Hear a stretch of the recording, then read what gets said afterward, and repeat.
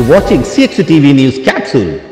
9 in 10 professionals believe hybrid work is essential for work-life balance. According to the Future of Work Perception study by research firm Censusify, launched by LinkedIn, conversations of burnout have increased dramatically across the workforce as a majority of professionals continue to work remotely. Half of India's workforce believes that work-life balance 52% is just as important as their salary 52% today.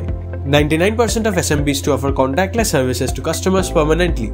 According to the 5th edition of the Small and Medium Business Trends report launched by Salesforce, the report reveals that SMBs are seeking investments in technology to help their business survive even the most tumultuous times. 61% of growing SMBs in India have accelerated investments in marketing over the past year.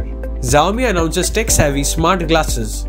A 0.13-inch micro-LED display has been used on the smart glasses that weigh 51 grams. Xiaomi has claimed to have used a display chip that's around the size of a grain of rice. The display is monochrome and it can reach a top brightness of 2 million nits.